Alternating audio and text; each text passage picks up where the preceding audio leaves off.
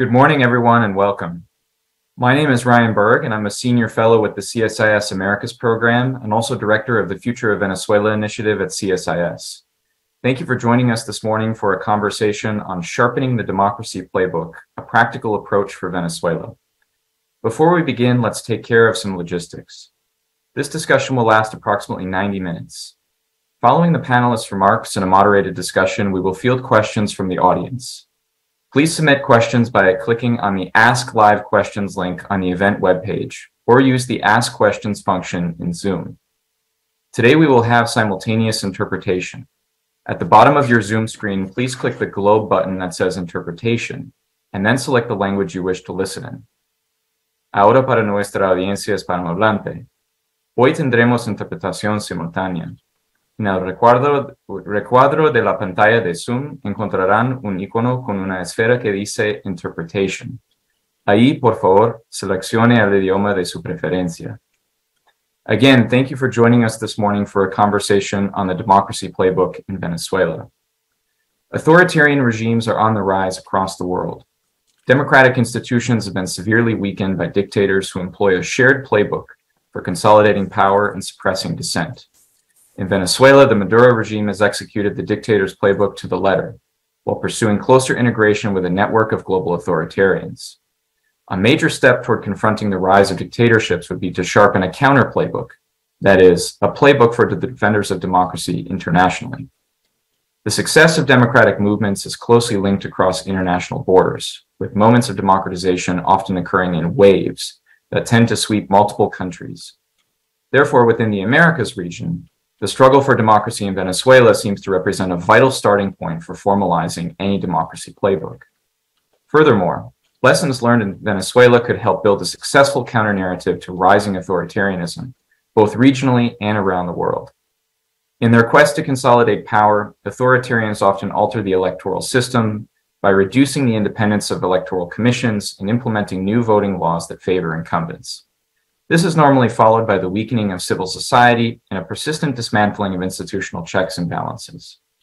Finally, authoritarians often seek to control the judiciary, the military, the police, and any other institution that represents an alternative center of political and social organization. In Venezuela, the Nicolas Maduro regime has executed the dictator's playbook to the letter, even adding chapters of its own, while also pursuing closer integration with a network of global authoritarians. Faced with these well-adapted maneuvers, opposition groups and democracy movements must counter the global rise of authoritarians with their own democratic playbook. In going on the offensive, democracies and opposition movements should be prepared to define democratic warning signs and call them out when they occur. To go on even more of an offensive, democracies should implement policies like diplomatic isolation, targeted individual sanctions, and a commitment to work with civil society to resolve democratic deficits. Today, we will discuss the practical ways in which the Venezuelan opposition, democratic leaders in the Western Hemisphere, civil society, multilateral organizations, and the private sector can utilize tools from the democracy playbook to begin restoring Venezuela's democracy and create space for more competitive, free, and fair elections in 2024. To help us think through the democracy playbook, we have an excellent set of speakers to discuss some of the key elements of the playbook and explore the ways in which the U.S. government, the international community, and the Venezuelan opposition can work together to counter the Maduro regime. Our first speaker today is Jose Ignacio Hernandez, former special prosecutor for the interim government of Venezuela. He is a visiting fellow at the Harvard Growth Lab and is a professor of administrative law at the Universidad Central de Venezuela and the Universidad Católica Andrés Bello in Venezuela. He has written more than 100 academic articles and 14 books. Our second speaker is Alexandra Winkler, non-resident senior associate with the CSIS Americas program and former deputy mayor of El Hatillo, one of 5 municipalities of the capital city of Caracas, Venezuela. Within that role, she was recognized for her social policy innovations and promotion of public-private partnerships to alleviate the impact of one of the worst humanitarian crises in the Western Hemisphere. And our third speaker is Christopher Sabatini, Senior Research Fellow for Latin America, U.S. and the Americas program at Chatham House, and formerly a lecturer in the School of International and Public Affairs, known as SIPA, at Columbia University. He also serves on the advisory boards of Harvard University's LASPO, the Advisory Committee for Human Rights Watch's Americas Division, and the Inter-American Foundation. Thank you all for taking the time to discuss the Democracy Playbook in Venezuela with us this morning. Without further ado, over to you, Jose Ignacio, for your opening remarks. Thank you so much, Ryan. It is a pleasure to be here today discussing the Democracy Playbook for Venezuela, particularly regarding the 2024 presidential elections. I will explain briefly why, in my opinion, under the current conditions and sets of incentives, the 2024 elections could be another failed attempt to bring democracy back to Venezuela. I have characterized Venezuela as a failed case of democratization by elections. Since 2004, the theory of change adopted by the opposition has been to promote a transition through elections. But each election has been a step towards authoritarianism. The electoral triumph of the opposition in the 2015 parliamentary elections didn't advance democracy. On the contrary, that elections ended the competitive authoritarianism in Venezuela and triggered an authoritarian path that ended in crimes against humanity, transnational kleptocracy, a complex humanitarian emergency, and the worst migrants and refugees crisis in the world. And now, once again, it seems that the transition strategy is focused on the 2024 presidential elections. It is necessary to recall the nature of Maduro's regime. It is, of course, an authoritarian populist regime, but it's something even worse. A criminal elite that has gained economic power as a result of the collapse of the state and the increasing de facto dollarization, as I explained in one of my recent books. This diagnosis does not intend to polarize the debate in Venezuela or annihilate Maduro's coalition. Our interest is to understand the incentive the ruling coalition could have to negotiate reasonable electoral conditions. In our opinion, there are no clear incentives, among other reasons, because political motivations tend to be less efficient in solving non-political problems, as are the problems related with the organized crimes that the ruling elite has created over the ruins of the Venezuelan fragile state. But also, Maduro's regime seems to have better alternatives to a negotiated agreement, and I will mention only two. First, incentive that had Maduro to avoid a negotiation. The Venezuelan narrative is changing. Instead of talking about gross human rights violations and justice, now the main topics of discussions are economic recovery, the creation of special economic zones, and the extraordinary increase in oil production that would follow oil license. Without real concessions, Maduro have been able to reduce the pressures derived from his criminal and kleptocratic behavior. Rather than negotiate genuine electoral reforms or genuine economic improvements towards stable and inclusive development, the best alternative to Maduro is to keep fostering this new narrative in an example of the post-truth, one of the global threats to democracy recently identified by Moises Naim. I will follow to the second reason why, in my opinion, Maduro doesn't have any incentive to negotiate. The main legal barrier that prevents Maduro from accessing external assets is the international recognition of the interim president. Based on Article 233 of the Venezuelan Constitution, the status of the interim president must be preserved until free and fair presidential elections are called. Hence, the constitutional status creates incentives to negotiate those electoral conditions, considering the 2024 presidential election. But the constitutional status of the interim president could disappear, not as a result of Maduro's action, but paradoxically, due to the unconstitutional decisions adopted by the fourth legislature of the National Assembly. Recently, the National Assembly decided to substitute the constitutional authority of the interim president regarding external assets with an unconstitutional asset council. And in any case, according to the last reform of the democratic transition, the mandate of the National Assembly and the interim president will expire on January the 5th, 2023. Maduro doesn't have to return to Mexico to improve the probabilities of regaining control over external assets. His best alternative is just to wait until the National Assembly suppresses one of the most appropriate incentives for a negotiated solution based on the 2024 presidential elections. The final report of the electoral observation missions conducted by the European Union has an accurate assessment of the electoral malpractices that must be addressed in Venezuela. However, as I explained, Maduro has no incentive to enter into a genuine negotiation that solve at least the most relevant malpractices. Under this scenario, the 2024 presidential election will be another failed attempt to advance in a democratic playbook in Venezuela. Thank you so much. Thank you very much indeed, Jose Ignacio, for your opening remarks. Over to you, Alex, for yours. Thanks, Ryan, and thank you to CSIS Americas for the invitation to be in today's panel. I know, Ryan, that today's event is to talk about the democracy playbook, but I think it's so hard to talk about that playbook when first there really isn't today a strategy to regain democracy in Venezuela and a huge vacuum of leadership to attain it. And this is hard to say and it's hard to swallow because we've been in this fight for the past 24 years. But I think we have to face the ugly, hard truth that to develop a democracy playbook in Venezuela, we first need to be sincere about La Unidad. And when I say La Unidad, it's the democratic unity platform, the one we've been all rallying around for so long. Because today it's just not working anymore. And it's not holding to the standards that the Venezuelan people deserve to regain democracy. And I think there needs to be this tough discussion around how to maybe dissolve and disarticulate La Unidad and redefine its purpose and its structure. And I know this can sound wildly controversial, but I, Alexandra, believe in the concept of unity to accomplish freedom and democracy in Venezuela. And without it, we're not going anywhere.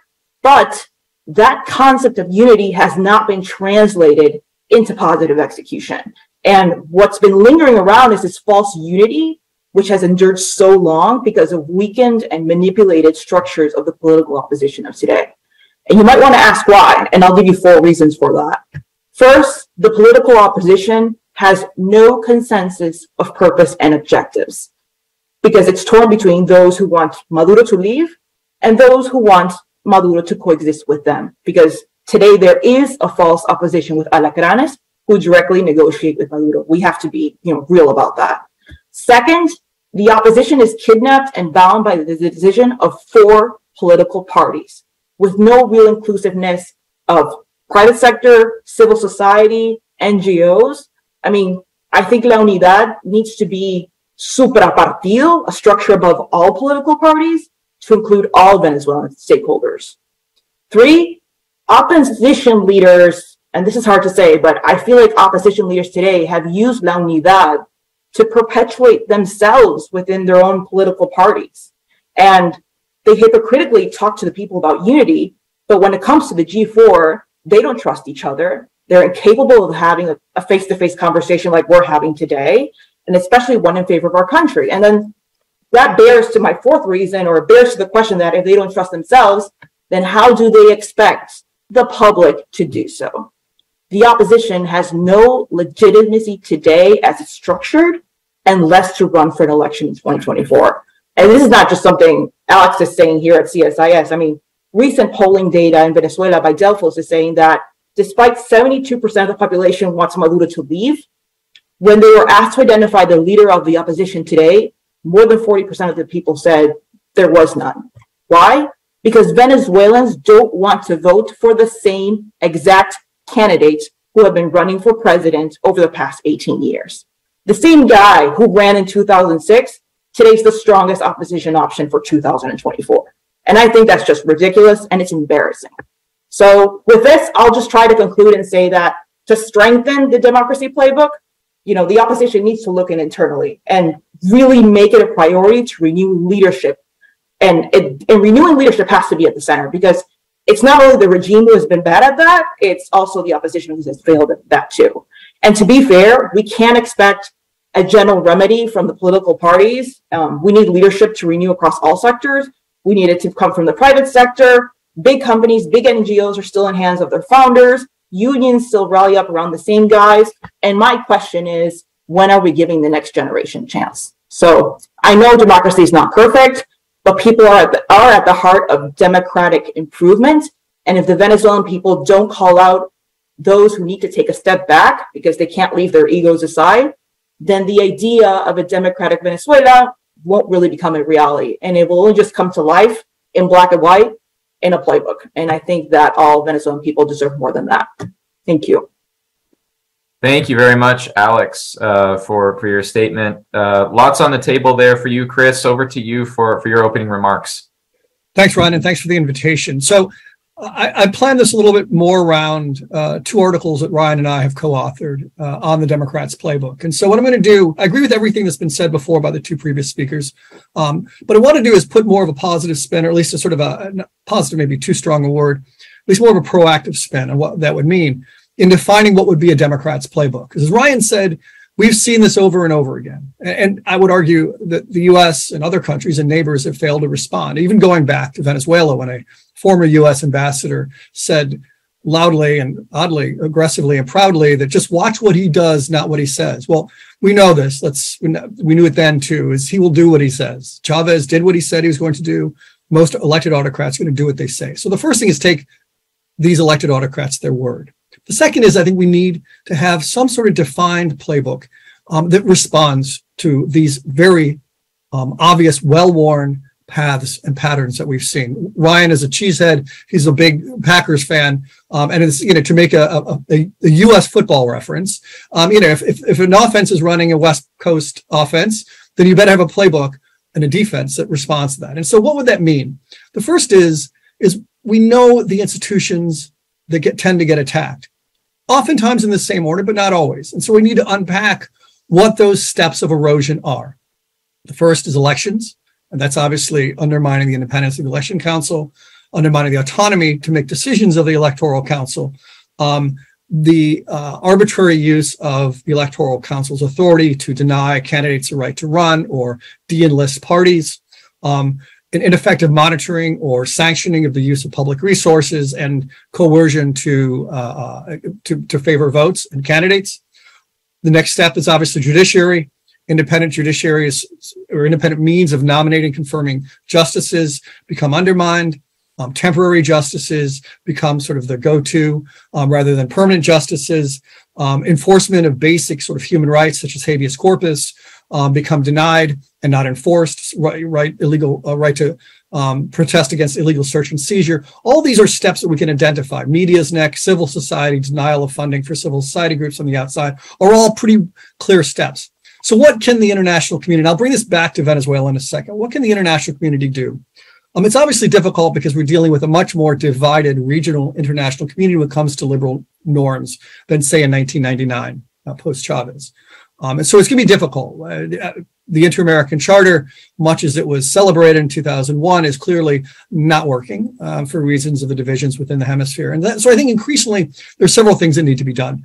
The first is, in the steps that I articulated and others that could be defined, is begin to collect a group of friends, if you will, within the region and also within Europe, in the Americas, the US, Canada, other places that sort of commit to understanding, calling out, articulating, and even responding to, if even in writing, to this list of steps of erosion of democracy that is the dictator's playbook.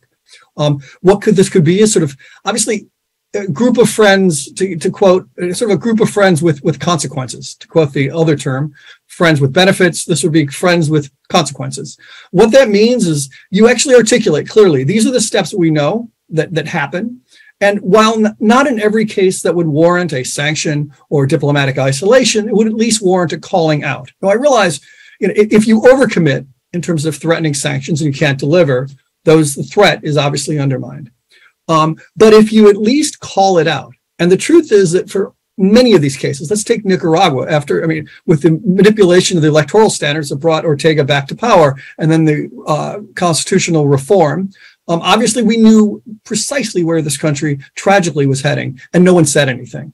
It's precisely, even just saying something begins to provide a voice to those people who are suffering and seeing how the movie is going to end for them and their families. And so the first step is actually articulating what that means. The second is committing to calling it out. The third is then beginning to articulate a tightening, basically, vice on the government and on officials that pursue it, in targeted sanctions, diplomatic isolation, and eventually economic sanctions. Now, the problem today is we could argue that in part this is what the Biden administration is doing, but it's not. What we see precisely now in case of Central America and recently in Paraguay for some bizarre reason are just sanctions applied willy-nilly. Maybe for good reasons. The sanctions applied to the El Salvadoran Supreme Court make sense, but they simply are not done within a larger context that serves as a warning sign for other countries and aspiring autocrats not to follow that path. Why, for example, we sanctioned, we being the United States, Cortes and the Paraguayans is unclear in the relative context of other democratic challenges within the region. So consequently, we right now are just simply applying sanctions without any sort of sense of context, policy implications, and sort of a larger view in what the implications would be.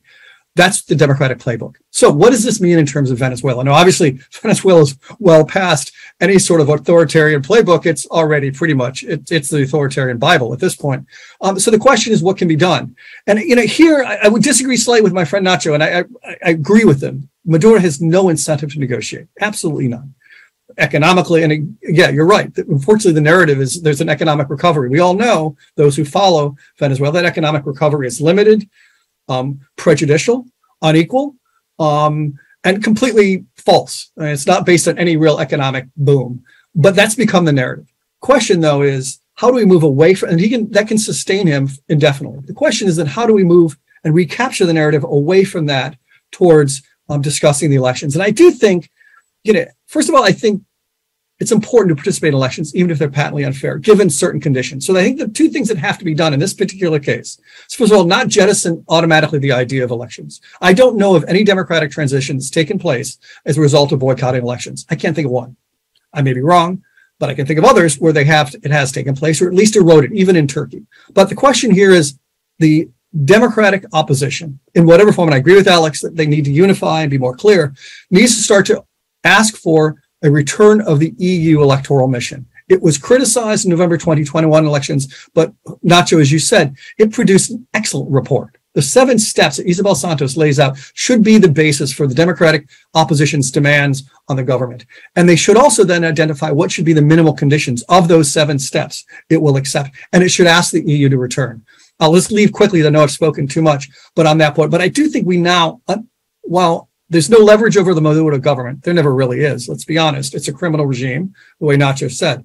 But there is more leverage internationally now. And I do think, rather than dismissing the potential of these 2024 elections, which, yes, the cards are stacked against them, no doubt.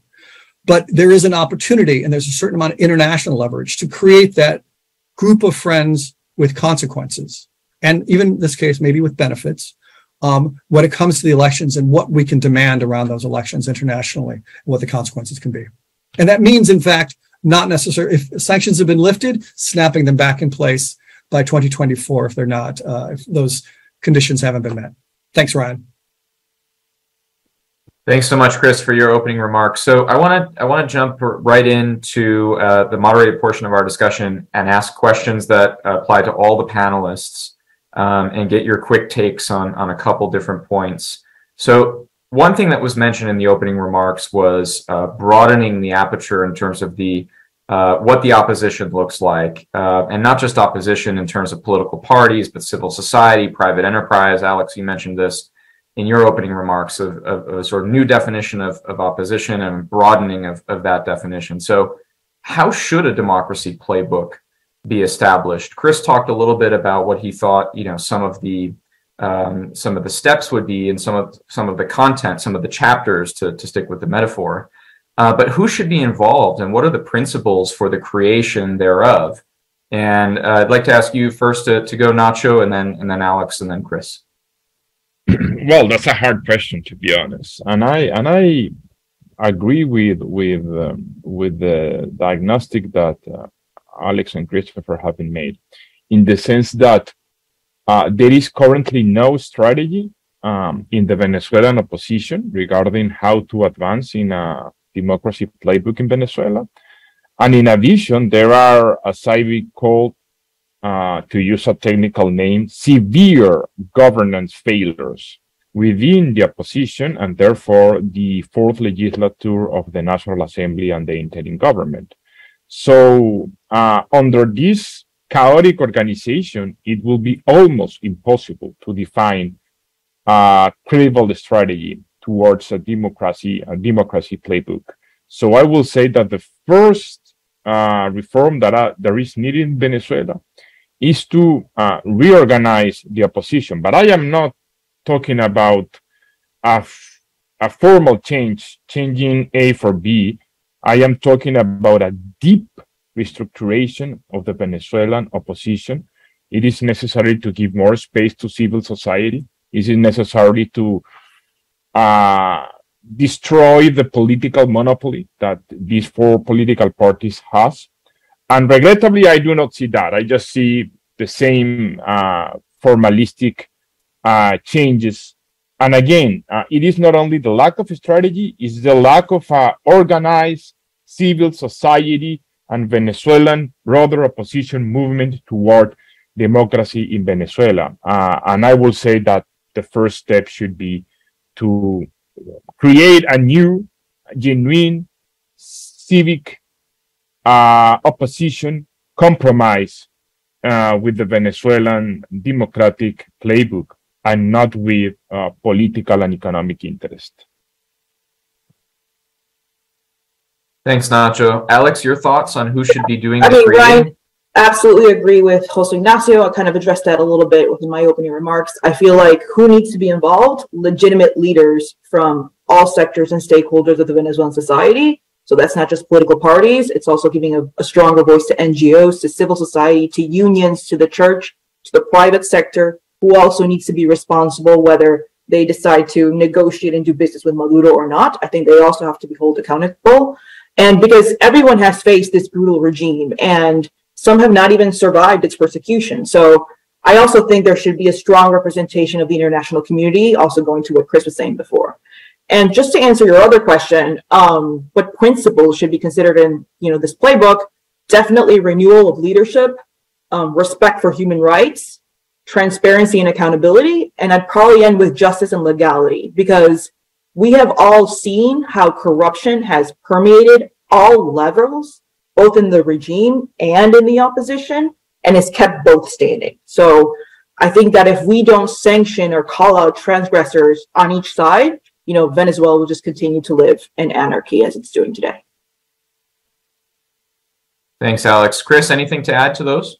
I would just say I agree with what Nacho and Alex said about the unity of the opposition, although I'm loath, and I won't criticize in public the opposition, because I think being outside, not being Venezuelan, I think it's difficult to understand the pressures they're under.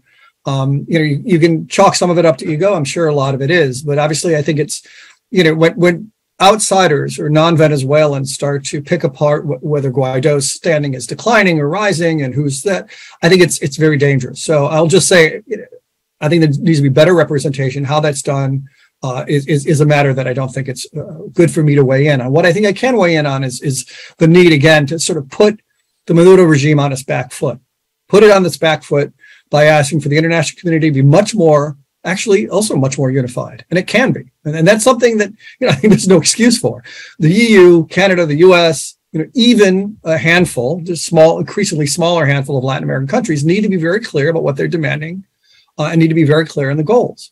And I think in that case too, if a unified opposition within Venezuela can make those demands, make the demands that, for example, that an EU mission be allowed to, a pre-electoral mission be allowed to attend Venezuela, it puts the Maduro government on its back foot, and that's precisely what it should be seeking to do.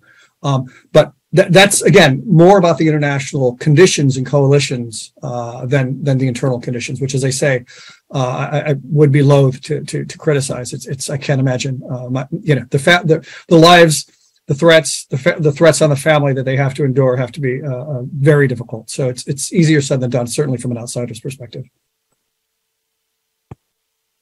Thanks, Chris. So next I want to move to a discussion about the election itself, because obviously this has been mentioned in the opening remarks. We discussed it right away, right out of the gate. It's clear that everybody is sort of thinking about 2024 presidential elections, assuming they're in 2024 and Maduro doesn't alter the schedule, because I think there's in some ways a sort of orientation point for policymakers and for people to think about a potential transition in Venezuela, although we've heard Nacho cast a good deal of reasonable doubt on that.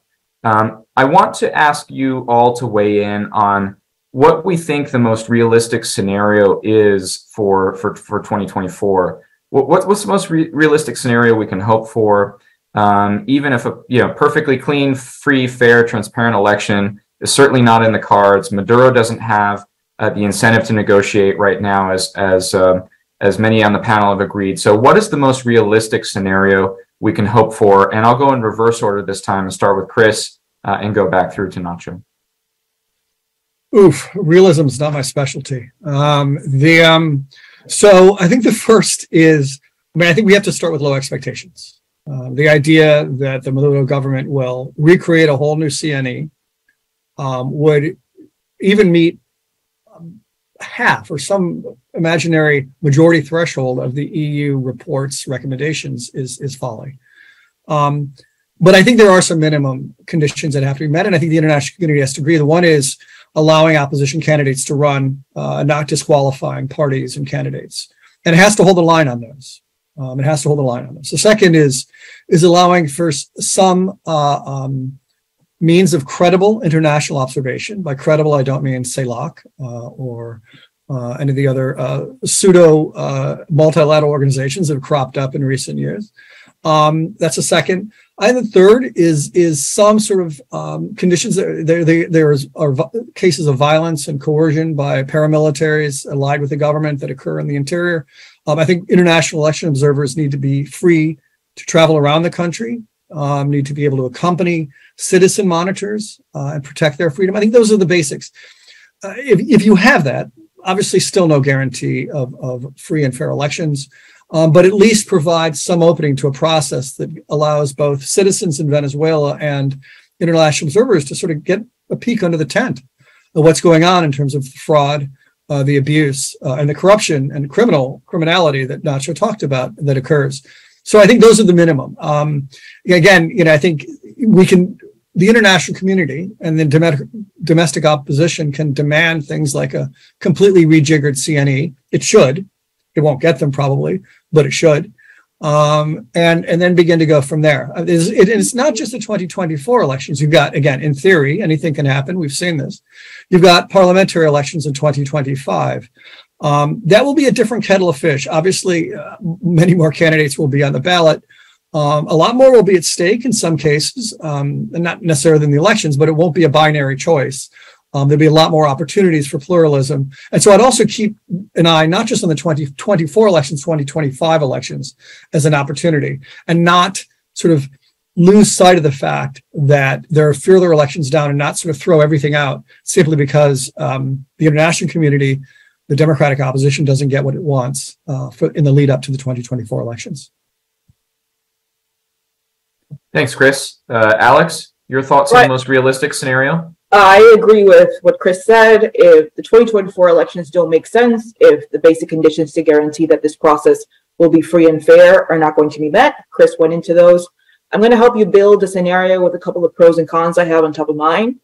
Pros, the opposition has an opportunity to gain trust and legitimacy, and you reunite around a consensus candidate, allowing the opposition to renew its mandate and reconcile its internal divide. Believe me, I have my fingers crossed on that one as much as possible. Two, another pro, there's a chance that the vast majority of Venezuelans who have grown apathetic about these elections could actually become reconnected to the political process again. And that includes the potential to re-engage and reconnect with millions of Venezuelan diaspora across the world. And the third pro I'd say is, the 2024 elections represent an opportunity to re-illustrate the authoritarian nature that Nacho was talking about before of the Maduro regime, and actually rally again that currently, I want to say, half-hearted international support, because I think we've all seen that it's kind of dwindling down. So those are three pros. Three cons. I think Venezuelans have other priorities to survive than caring about elections. And sorry for being blunt again, but there is still a humanitarian crisis. There's huge inflation, which is in American dollars, not in bolívares, by the way. There's food insecurity, there's poverty, there's ongoing human rights violations, and there's the reality that people prefer to risk their lives crossing El Darién, than to stay in Venezuela. So it just goes to show how politics is not on top of mind. Second con, captured institutions, Supreme Court of Justice, CNE, who, yes, they appointed new guys in May 2021, and 2 of them are opposition, but they're still lax in responding to electoral irregularities and violations and demonstrating transparency. And then, of course, the military, let's not jump into that one. So that's my second con. And my third con is, if we don't renew leadership within the opposition, this process is going to be perceived as biased. This process is going to be perceived as not contributing to renewal of political parties. And it's also going to hurt the legitimacy of the interim government, which I'm sure Nacho's going to be able to address afterwards. But with these pros and cons, the most realistic scenario in Venezuela is the status quo. Like, I would say there are no meaningful improvements to the electoral infrastructure.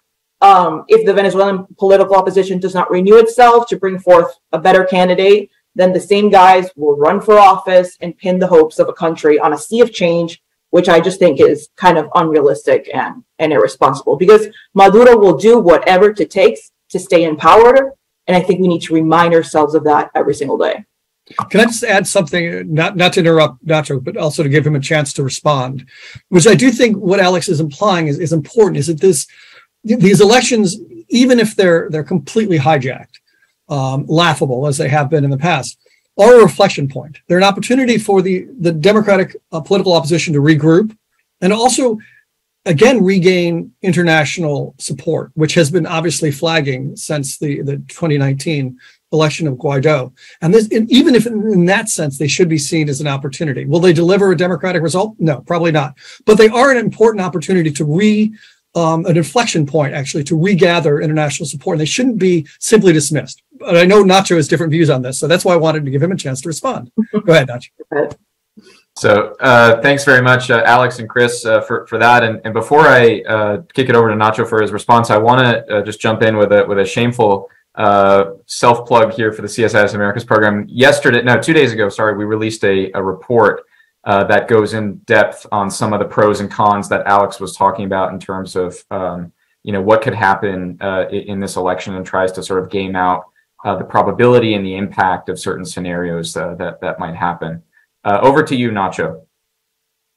Well, as I explained, under the present conditions and set of incentives, 2024 elections will be another failed attempt to promote democracy playbook. And I would like to clarify to Chris that I am not advocating as a strategy the electoral boycott.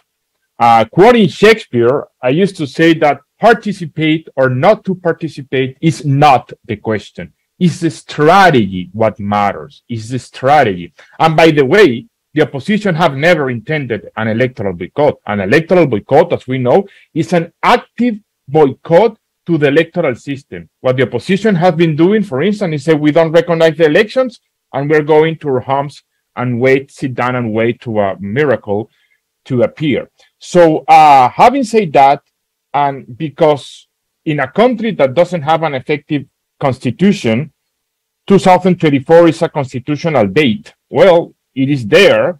It could be used as an opportunity not to bring democracy through elections, almost impossible under the present condition, but as an opportunity to reform, restructure the Venezuelan opposition, re-engage Venezuelan citizens with politics, increase the pressure to Maduro's criminality. But at the same time, there is a big risk that if the 2024 elections are conducted under the present narrative, there are going to be a great electoral feast with candidates from the broader opposition promising payment in dollars, everything in dollars, a wonderful country, and we will lose the opportunity to use 2024 elections as a window to demonstrate the criminality of Nicolás Maduro. So I will say that under the proper strategy, yes, for sure, 2024 elections could be a momentum. But I will finish with this. However, Venezuelan people cannot wait until 2024.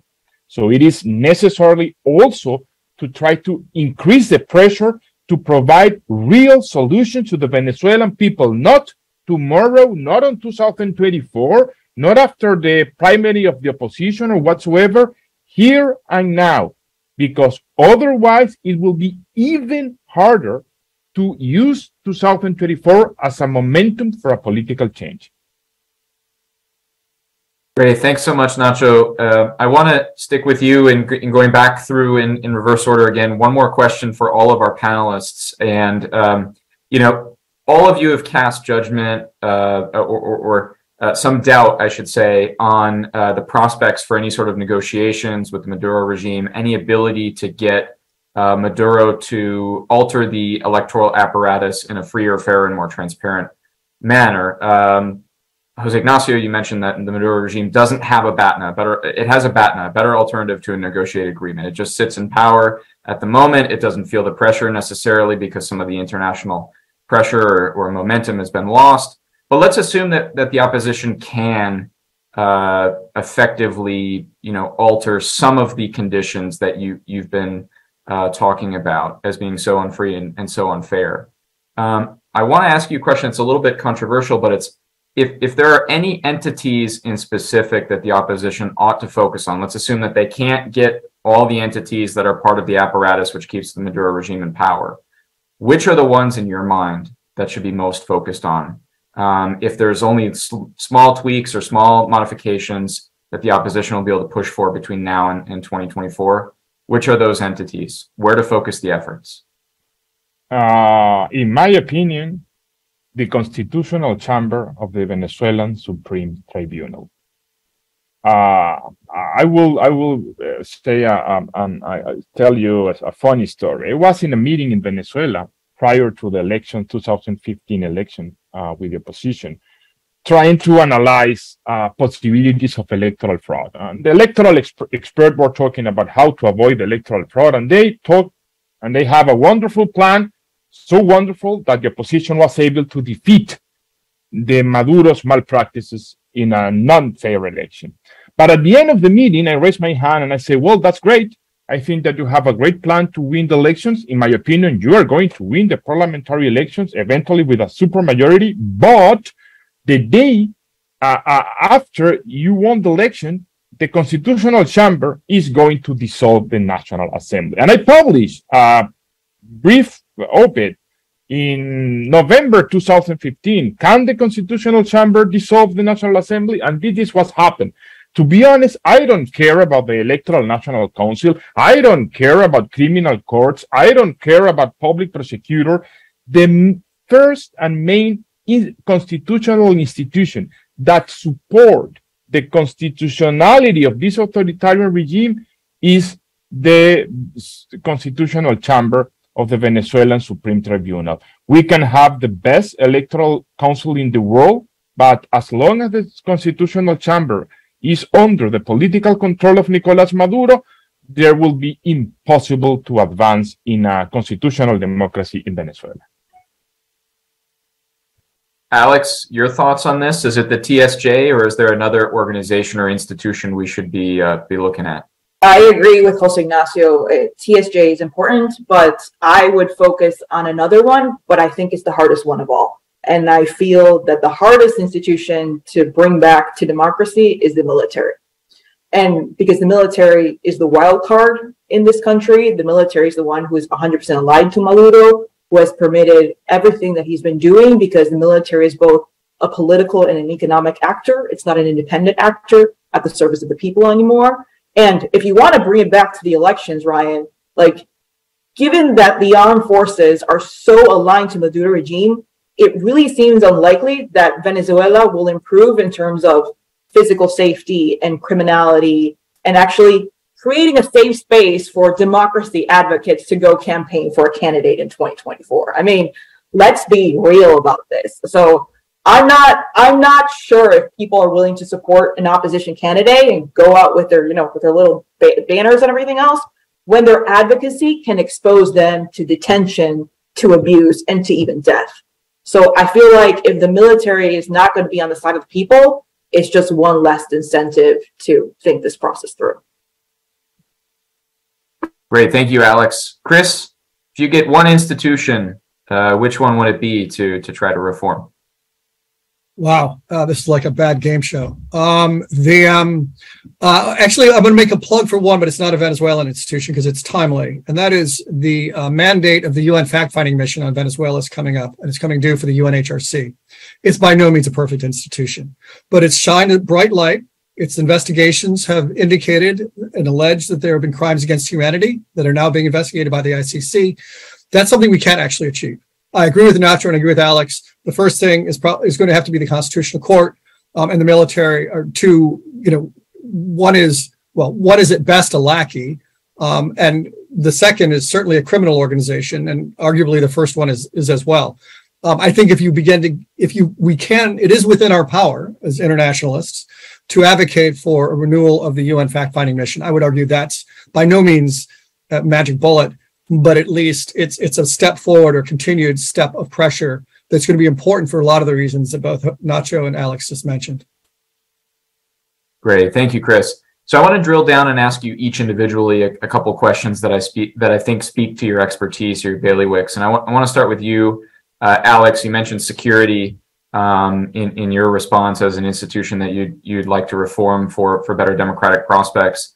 We've seen the Maduro regime, in addition to presiding over a precipitous decline in public spending, as we've seen in the most recent protests on the streets in Caracas. The teachers are out protesting what they call starvation wages, things that can't support the canasta básica in Venezuela. 21 times the minimum wage is the canasta básica, and Maduro has taken that money from other forms of public spending and channeled it into the internal security apparatus, where, as you said, it's had a devastating impact on the opposition through the reduction of civic and political space. How can the opposition, the US government, and the international community help to protect civil society and human rights defenders from the security services in whatever way they can, even if in a limited way? I think it's going to be in a limited way unless someone is willing to kind of go defend them physically on the ground. But I'm going to recommend two things. First, it's time to turn up the volume again. Turn up the volume on human rights violations, on the cases of political prisoners, supporting families of victims. Ryan, me and you have discussed this a lot of times. I usually follow all family members of political prisoners on social media because it's a reality check on how abandoned these people feel and how desperate they are to get their loved ones back at home. And when I say turn up the volume, I think we do need to turn up the volume on reminding people that Maduro is being formally under investigation and committing crimes against humanity. I don't think nor the opposition nor the international community say this enough. And it was just only a couple of presidents in Latin America who were actually, willing to say it more. But I feel that the people don't understand this process. The people don't understand how long it's going to take, what's going to be the outcome. And I feel like if this process really comes to life, it can lead to important outcomes that would make Venezuela a little bit closer towards democracy. So one, turning up the volume on everything human rights violation related. And second, I think we need to continue to sanction individual transgressors. And not only the transgressors that are at the top of the chain of command, which is usually what has been done up to the moment, which is fine, but we also need to shoot for those mid-lower levels in the military, in SEBIN, in the regime, in TCJ. Let's think about sanctioning 2,000 people across the board on those levels. Will just create chaos for Maduro and his stability in power because people won't be able to get visas, people can't access their bank accounts, people can't pay through Zelle. This is the type of pressure and the type of disruption that I think we just need to think more out of the box with. So it's not just, hitting the ones up top, it's also hitting these lower levels and in vast majority just to create anarchy back for them. Thanks, Alex. And if I had to make an observation about the administration's sanction policy, seems to be going in the other direction as opposed to ramping up, sort of on the table in a negotiated type of posture, looking to actually climb back from some of the architecture that's been constructed over the years.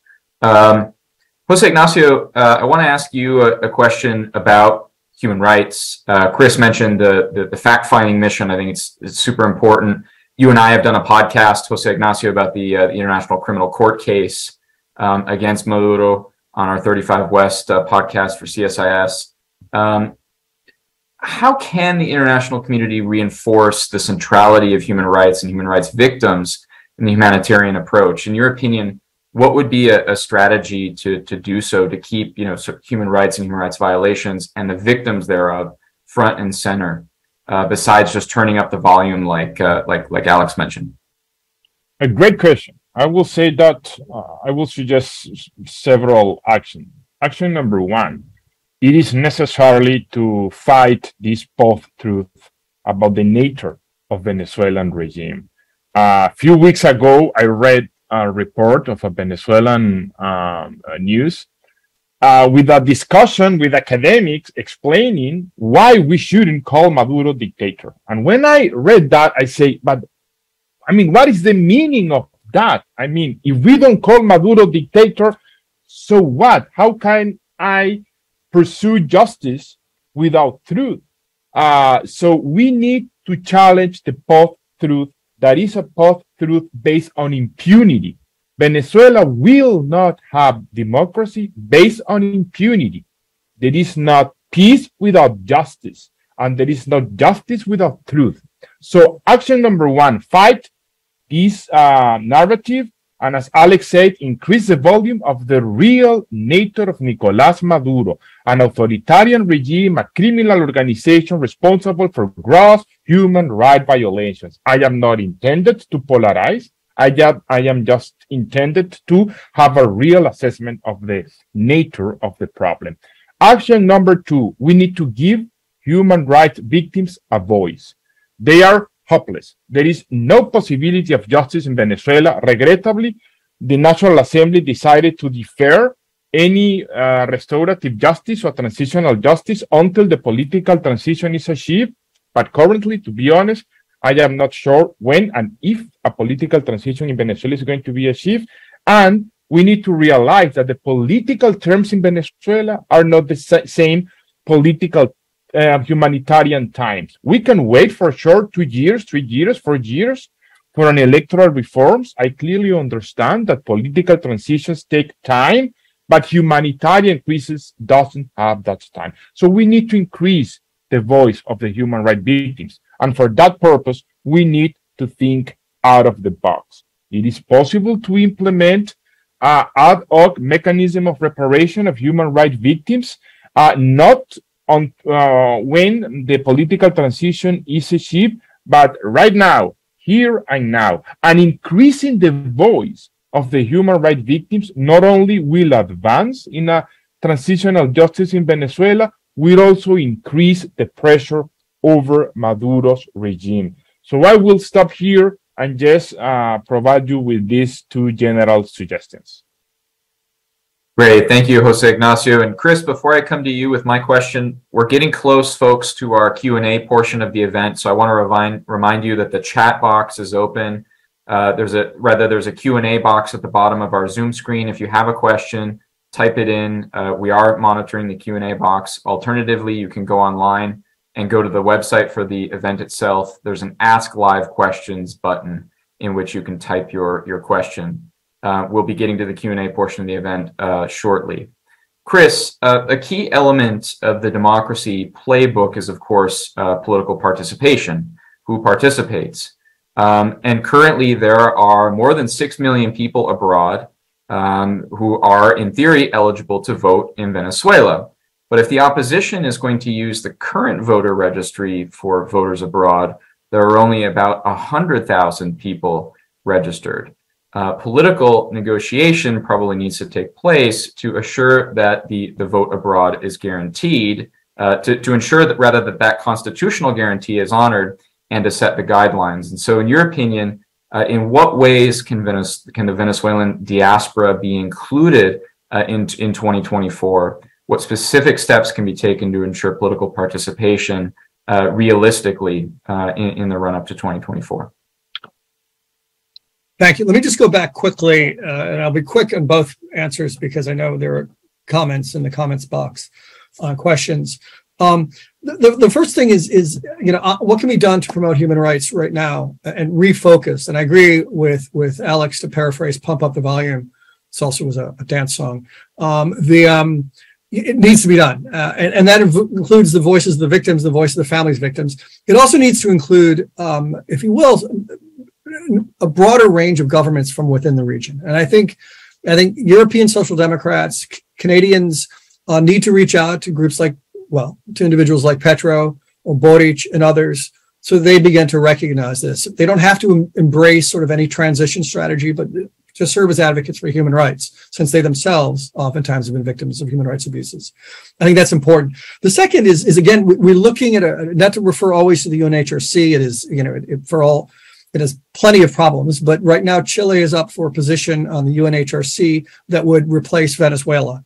I think that needs to be encouraged again. If we can get some sort of international broker that has multilateral credibility, if not, maybe not teeth, I think that's important. The third thing I'd recommend on human rights is, as this administration, the Biden administration, is obviously engaging in negotiations with a couple of oil companies, one in particular that's been investing for a while. Why not say, look, we'll expand your license, but you know what? I expect you to speak out on human rights. You can't just go there, ask us and demand that we roll back our sanctions to allow you to engage in business with PDVSA. We actually will have some demands of our own we want to impose on you. And one is that you provide either support for human rights, financial support for human rights groups, provide a forum, enlist or even support international platforms for human rights victims to be able to speak. Honestly, I don't name the company. Chevron shouldn't be able to make these demands cost-free. One of the comments in the Q&A is, well, can we preserve a policy that's based on principle when there's so much need for oil? Let's be honest. The oil that's going to be pumped out of Venezuela in the short term is not going to be enough to really change oil markets. So this isn't really about geopolitics. It's about one company that's been invested in there for a long time and wants to make good on their investments. And so I think, let's, no pun intended, we should put them over a barrel and actually demand that they provide some sort of support for human rights if they're going to get what they want. To your point about political participation in the diaspora, I'll just say this quickly. Yes, you're right. The voter election rolls are severely undercounted right now. And I think it's an argument for some level of international engagement with the government. You cannot get, in the case of the 2 million or so Venezuelans that are in Colombia, you're going to need to set up some consular services so that they don't all have to make that treacherous trek across the border so they can vote. You've got hundreds of thousands, if not millions, of Venezuelans in Spain, obviously also in the United States. These are opportunities for these governments to engage, but also to engage in a way that puts, again, pressure on them. Yes, we will not recognize the Maduro government, perhaps. We'll engage you on instances of substance to help improve consular services. But the cost is you need to actually allow, or try to pretend to allow at least, I don't think they'll do it without a fight, your citizens, because they are, let's be honest, they're citizens of Venezuela, to be able to vote in the elections. And that's another leverage point the international community can and should be using around these elections. Again, that may not be successful, but it's an important leverage point that we have. And it's not just around 2024, it should start happening now. Ryan, do you mind if I add something to what Chris just said? Excellent. Go ahead, Alex. Jump in. Yeah, I mean, I think we all agree that Venezuelan diaspora needs to be allowed to vote. It's 6 million people. Like I've heard from many people before, the most populated state of Venezuela is outside of Venezuela. So I think that's something that we all must recognize. But let's say we, whatever, a miracle happens and we figure out all the logistics to give the opportunity for Venezuelan diaspora to vote.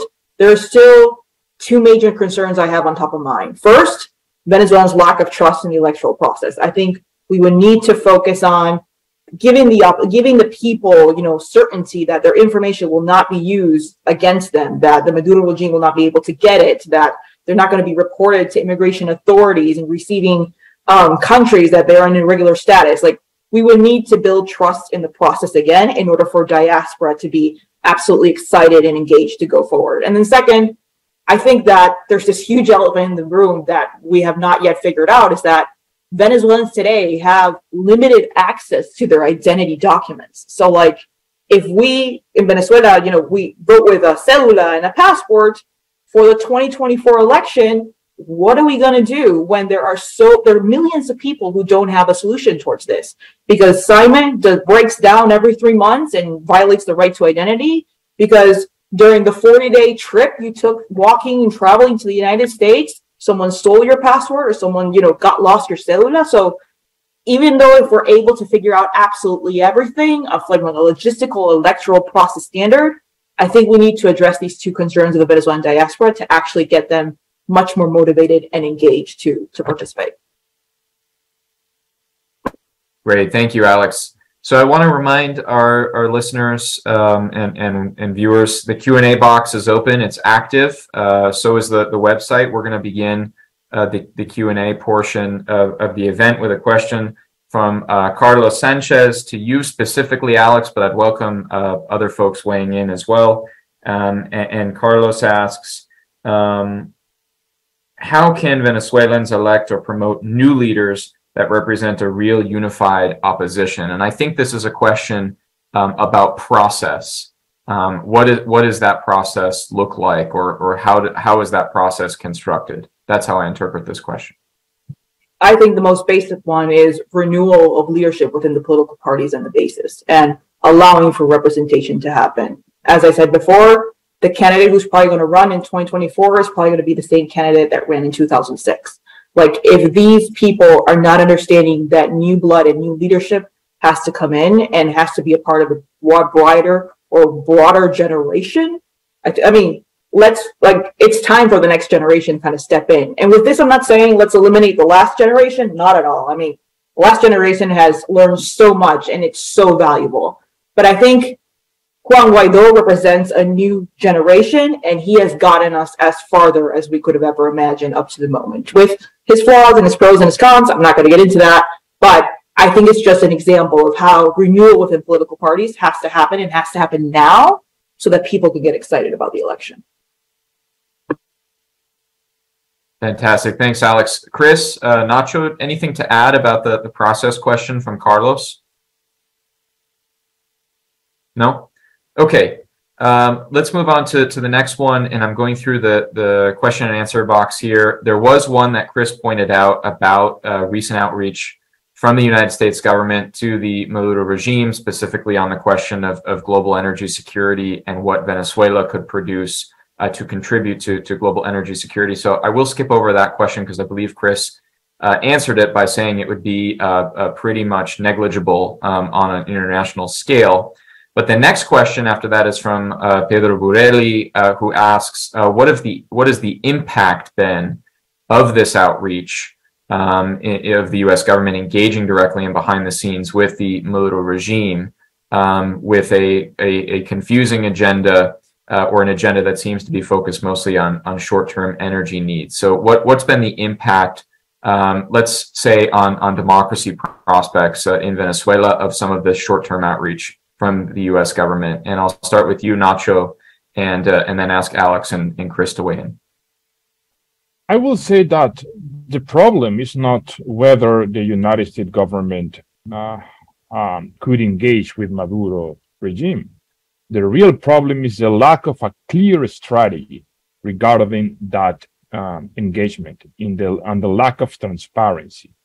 And regrettably, these engagements between Biden administration and Maduro are favoring this change of narrative in Venezuela, therefore are creating incentive to avoid political negotiation in Mexico. Maduro is now aware that without any concession, without any improvement, he was able to resume conversations with the United States government. He has even been able to obtain some favorable conditions. For instance, the license or letter of conformity to European oil companies, eventually the Chevron license. So again, I will say that it will be great that the United States government engage with Maduro's criminal elite, as long as this engagement helps to foster the narrative about the criminal nature of Maduro's regime and create incentive for a negotiation. Otherwise, this kinds of approach will end in a total different outcome, which is create incentive to Maduro to avoid negotiations in Mexico. Chris, do you have anything to add to what Nacho said about the recent engagement that we've seen and its effects or lack thereof on democracy prospects? First, to say hello to Pedro. I expected a question from Pedro, of course. I agree with Nacho. I mean, one hopes is a broader strategy that's at work here. I don't know. One hopes that there's sort of a whole set of negotiations that are going on under the table that would lead to return to negotiations and even some sort of a clear set of what those discussions would produce or where they're leading. But we haven't heard. And so, as Nacho says, absent any understanding or clear articulation of that strategy, certainly the impression is that we've given something away, mostly sort of a certain amount of international legitimacy, which we know Maduro craves, without getting much in return. And I think that's, having said that, I'm not opposed to engaging in some form of negotiations and trying to open up channels. But so far, the returns have been pretty minimal, and the seeming gains for, in particular, private companies have been quite large. So, maybe there's something up their sleeve. I think we'll have to wait and see. But again, I'd like to see all of this discussed. And not all diplomacy can be conducted out in the open, but I would like to see some setting of a context of where are we heading. Otherwise, it can lead to people like Ryan mocking this administration for being too optimistic or too naive even. Maybe that's true. I don't know. Alex, anything to add? I absolutely agree with Chris and Jose Ignacio. I think the only thing I'd add is I'd never imagine seeing an administration giving Maduro more time and more leverage. And I think that just concludes the sentiment of millions of Venezuelans who have always seen the United States administration as a pillar for democracy. And yeah, I'll end it there to not be more controversial. Great. I think there's a follow-on question here in our Q&A, and I'll make the segue, or try to make the segue. It comes from Amy Manson, and she's asking about political prisoners, because I think it's important to remember one of the reasons that was given as justification by the U.S. government for reaching out to the regime was on the basis of political prisoners. It wasn't just a global energy security issue around the time of Russia's invasion of Ukraine. It was also on the political prisoners angle, and all of us will remember that 2 political prisoners were brought home after that initial visit in March. Of course, now we've seen the regime take 3 new political prisoners, so net we're down -1. Amy is asking, in the absence of a U.S. embassy or a consulate, these citizens seem to be kind of on their own.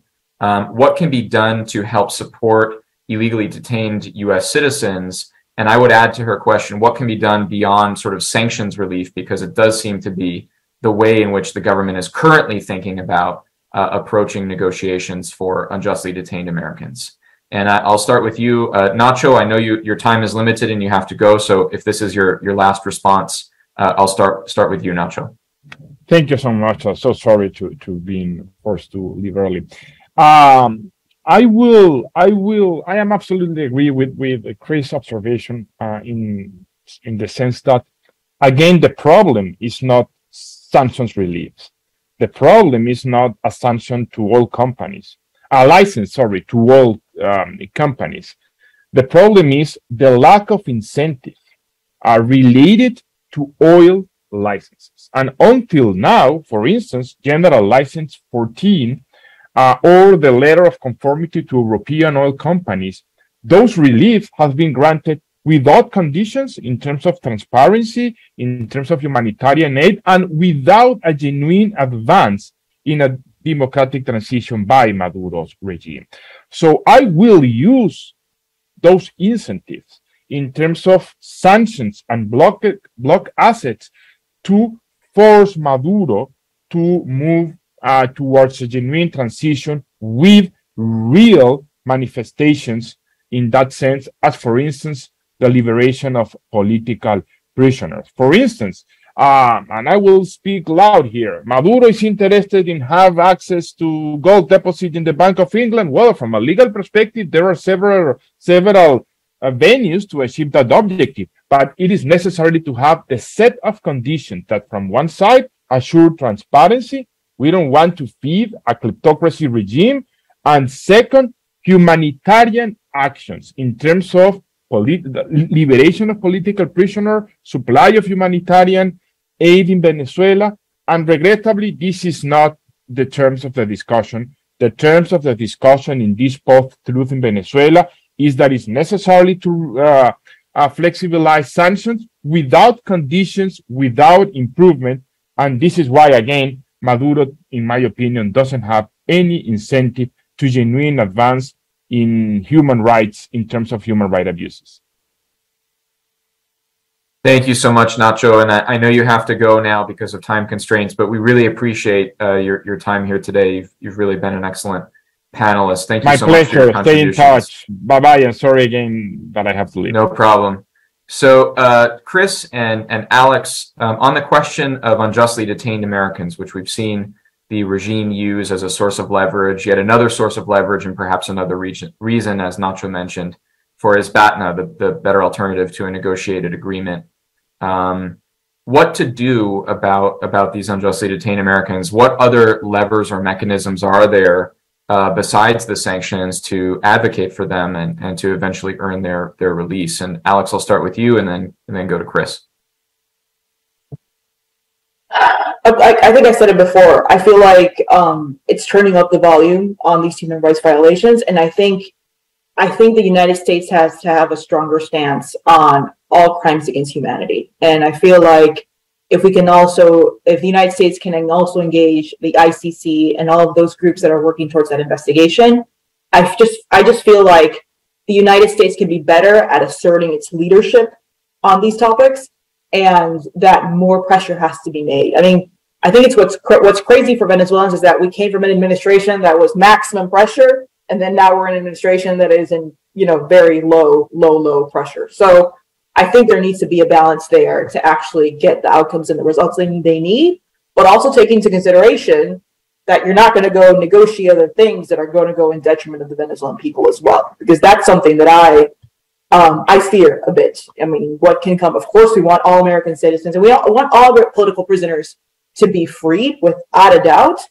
But what is the Maduro regime going to ask for in change? So I think that's something that needs to be discussed as well. Thanks, Alex. Chris? Yeah, first of all, I agree with Alex. I mean, we've got sort of policies that go from 0 to 11, to quote Spinal Tap, with nothing in between. And we've gone back down to 0. We've gone from 11 to 0. And it has to be something in between. And I'm going to sound a little bit callous here, and I don't mean to dismiss any of the suffering that the families of the hostages are undergoing. But it is a question. These are U.S. citizens; they demand U.S. support. But why will we allow an entire policy, indeed 28 million people, Venezuelans, being held hostage to a hostage policy that's very much working to Maduro's benefit? He's using it as a distraction. He's using it to squeeze concessions. Maybe those concessions could be better placed for a broader policy change rather than the individuals. And I know this is probably anathema to say. And the truth is that some of these hostages, let's be honest, were ones that, had engaged in trying to attack an oil facility, try to stage some sort of, coup that seems like attempted invasion that seems like something out of Woody Allen's Bananas. These are not people which we should be necessarily holding a U.S. policy victim or hostage to. So, I understand. And again, the Citgo 5 are clearly victims, but I think we need to think a little more broadly. Maybe there's more at work, but we simply don't know. And that's part of the problem. Is again, it leads to a lot of guesswork. And again, I think we do need that sense of a whole roadmap of what is being demanded and where we want to go, because it's not just U.S. policies. Obviously, the human rights of thousands of Venezuelans. And I often remember how there were a couple people on the left that loved in the 1990s, before your time, Ryan, that loved to show up at every U.S. meeting on Peru and talk about Lori Berenson. Well, she was collaborating with a guerrilla group. So I think we need to have some perspective on what our broader policy objectives are. Thanks, Chris. Also, thanks for reminding everybody of my youth, and it really does make me feel young again. I appreciate that, Chris. My age certainly begs to differ, however. We've got a great question from Jesualdo Barbosa in the Q&A box, and it gets us back to the theme of the democracy playbook as well. And also it gets into the sort of insider of some of the splits not just within the opposition, which I think we've thoroughly discussed this morning, but actually some of the splits that might be within the regime itself, because I think we often tend to assume that the regime is a sort of unified monolith and that Maduro calls all the shots without any sort of opposition from within. And so Jesualdo asks, I want to know what your opinion is about supporting a political change from inside of the Chavista regime. We start to see divisions inside the party supporting a candidate from inside. Is that a potential option? And Alex, I'll start with you, because I know you've done a lot of thinking on, cracks within the regime and whether they actually mean anything for democratic prospects. And then I'll go to Chris.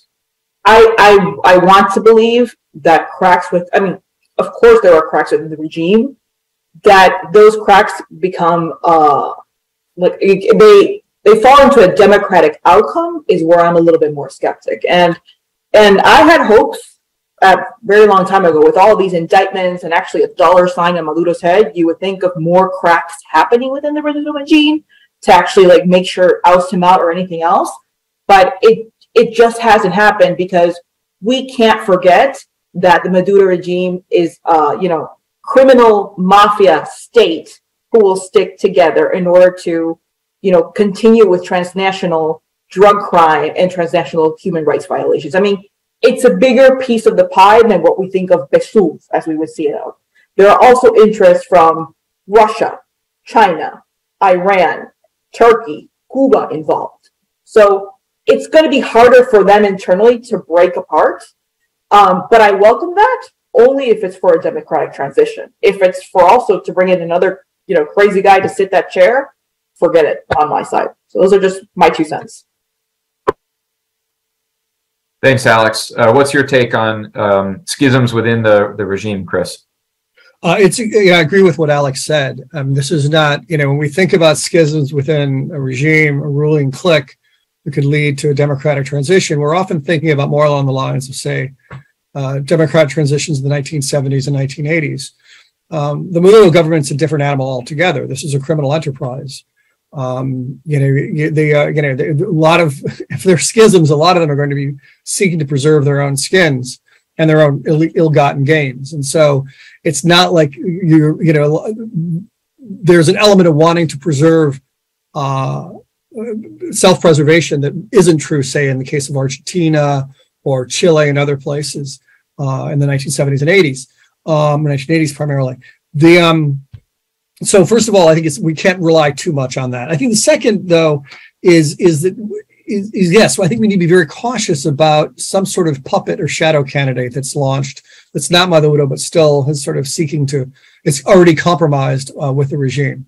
Having said that, I think we look more towards the schisms in terms of trying to preserve some sort of institutionality around not an alternative, not a Maduro government without Maduro, but some sort of schisms that will be willing to support some sort of institutionality, whether it's elections or judicial reform or whatever, rather than sort of a Chavista non-Maduro candidate, because I think that can be, as I say, very much of a red herring. Great. We have a couple more really good questions. We have 10 minutes left. One of them comes from Gilbert Guerra. I think this is the Gil Guerra who used to be a colleague of mine at my old think tank. It's good to see you in the chat box, Gil. And he asks, how could U.S. refugee policy serve to strengthen the democracy playbook in Venezuela? So this is a diaspora question. Given the concerns around voting from abroad, Alex mentioned earlier, what is the correct balance between providing Venezuelans refuge and facilitating the conditions for them to return and attempt to improve conditions in Venezuela from within? I think it's a really good question about balance. Chris, can I ask you to start on this one since I had Alex go first last time? Could I get a phone call to check? Because this one's a tough one. I really don't. Hard question, right? Yeah, exactly. This is a tough one. It's very good, because you're absolutely right. And the one, I mean, doesn't answer the question, but it reminds me that when we think about it, because I was looking at the chat box, there's a question like, how do you create this group of friends with consequences? One of the things, and some should be, is recognizing that refugees flow from where there are these deteriorating democracies, Venezuela, Nicaragua, what have you. And that is a point of discussion that neighboring countries should be having. It should be sort of, if you will, a justification for why we need to understand and flesh out these sort of steps towards autocracy. That doesn't answer the question, though. I think, I think it again gets to the point where you don't want to send them back. They're refugees. And may I just give a shout out to President Petro, who said that he wasn't going to roll back Colombia's asylum policy at the request. And that's very positive. We may have our suspicions about Petro, but that's one positive sign. And the U.S. obviously should follow suit in this case, is not sort of send back refugees. I think having some sort of policy, accelerated policy, that both pressure provides international pressure, because the U.S. is not alone in this. It's regional, it's European, Spain. I mean, even in the UK, there are lots of Venezuelans the world over that should be voting. And so that should be a point of, again, leverage that as refugees arrive, they should be able to be allowed to vote. And it should be a point of leverage with their sending country governments in terms of negotiating elections and their right to vote and consular services. Alex, what's your thought on the proper balance here? You've had the benefit of a little bit of time to think about it, but it is a tough question. It is a tough question, and I think I like to address it in two parts. The first, I think we need to recognize that the temporary protective status for Venezuelans in the United States has been a good way to go. And the fact that they've been continuing to expand on that measure is amazing, and applauses to the Biden administration on that. I think we have to recognize that. But the second thing is, those are people who entered this country legally. What is happening with the Venezuelan migrants who are entering this country illegally? Because I feel that they are being caught between a political battle within Democrats and Republicans. I think it's not a surprise for anyone. All of the images and the videos we've been seeing of, buses coming from Texas or to Washington, D.C., or to, of course, to New York. I volunteered at Union Station. I've seen what they've been going through. And I think that's something that just needs to be resolved. And there needs to be better measures to find a way to give them regular status, or to give them temporary protected status, to help them find a job, to help them find refuge. Because today, for example, in Washington, D.C., only NGOs are actually attacking that situation. I mean, Mayor Bowser already had 2 neglected requests from the Pentagon, but I think more needs to be done there. Because, and I'm going to read these statistics, I look for them. According to the Organization of American States, from January to July of 2022, 44,943 migrants have crossed the Selva del Darién. And that's all with the expectation if they survive, they're going to reach the United States. That's 6,000 people per month, 214 per day, and 9 per hour. So I think there needs to be better policy on how we're addressing migrants and refugees within the United States borders, because what we just can't have them be is political bait between Republicans and Democrats. So. Fantastic. Thanks, Alex. I want to end on the question that Chris mentioned. I think he saw it in the Q&A box from Edgardo Romero Chineros, which is about how to organize the coalition of the willing, or the group of friends who want to turn up the volume on Venezuela. Right? In the backdrop of this entire conversation, we've discussed on how the international pressure, we've taken our foot off the gas a little bit. A new constellation of presidents, say, in the Western Hemisphere, might not be as gung-ho about pressuring the regime. Things have changed since 2019, but there seems to be still this idea that we can find a coalition of the willing. It's not as large as it used to be, but it's still there as a strong potential action. And so, how to organize the group of friends with consequences, to use Chris's term. And I'll start with you, Alex, and then I'll go to Chris.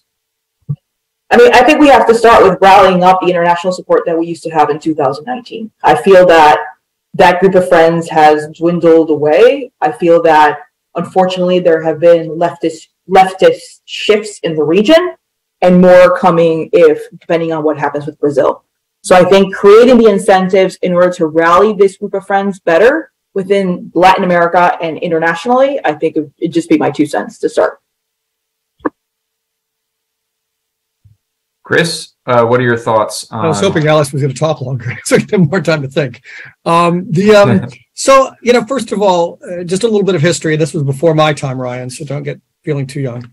In the Santiago Declaration 1991, the OAS Resolution 1080, the big proponent of that was actually the Venezuelan government at the time, which had just experienced a coup attempt. And it was looking over its shoulder and it was scared of the military. And that became a leader, ironically enough, for a democracy clause in the OAS. That same incentive could be used today if played properly, because the truth is the autocrat's playbook, dictator's playbook, is not just for those of the left. Bolsonaro uses it too. And we don't even know what ideology Bukele is. And so the truth is the consolidation of power can be wielded by anyone. It can be wielded against anyone. So I think, first of all, it's necessary to find that this is something in the interests of, we're not talking preserving the neoliberal order. We're not talking about preserving exclusion. We're talking about preserving basic fundamental rights for people that are essential to address issues of social inclusion and development. And so, first of all, within the region, and beginning to bring in, if you will, sort of, Alex mentioned a lot of the governments that have committed, been leftists that have cast doubts on this, begin to bring in social democrats from Europe and other places who have a certain credibility on these issues to be able to talk, and then from that begin to build sort of basic points of consensus. And from that say, look, we not demanding that we'll slap on sanctions, but there will be coordinated discussions around these efforts, and there will be, among only the willing, there will also be a plan to define them, and then when they're violated, call them out in a public way. That may mean at the minimum, to quote Team America, a strongly worded memo. But at least beginning to recognize and acknowledge that countries are on a slippery slope towards autocracy can do something. It's not to be over, because right now we've been silent. We've ignored it, and then we wring our hands and gnash our teeth when we look at Ortega and say, oh my God, how did this happen? We knew it was happening. I said it before. The second is I do think also you begin to put people on notice when you do this. And even within, and you start to build in civil society organizations within these countries that can then say, wow, now we see why. I think that's sort of the first step to begin, is at least articulate. And at the very least, the Council of Europe, and the UK is still kind of considers itself part of Europe, when it calls out human rights abuses under its own human rights charter, it actually sends recommendations. It doesn't sanction, but it does send a public document that says you should do X, Y, and Z. I think that's a fairly, yes, it's pretty tepid, but it's a pretty good model, and it's much better sometimes than asking for the whole enchilada. Or the whole arepa, I guess, in the case of Venezuela. It's better, yeah, of course. It's better because it begins to sort of put countries on alert before the sanctions hit. Thanks, Chris. I know you want to jump in. I know you want to jump in real quick here, Alex. And thanks for your contributions, Chris. And I think the young kids, the kids who are even younger than me, they call that putting them on blast.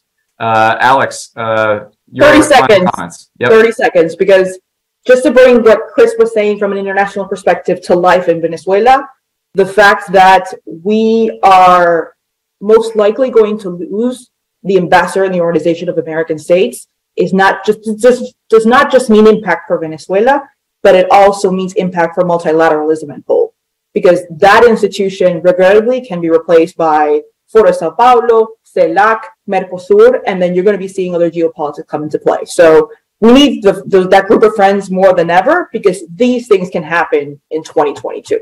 So it's urgent. Thank you, everyone, very much for joining us this morning for what was a very wide-ranging conversation about the Democracy Playbook in Venezuela. I know he's left us now, but I want to thank our first speaker, Jose Ignacio Hernandez, a former special prosecutor for the interim government of Venezuela and a visiting fellow at Harvard Growth Lab. Alex Winkler, non-resident senior associate with CSIS and the former deputy mayor of El Hatillo, and Chris Sabatini, the senior research fellow for Latin America, US, and the Americas program at Chatham House. Thank you so much for joining us. We hope to see you again soon.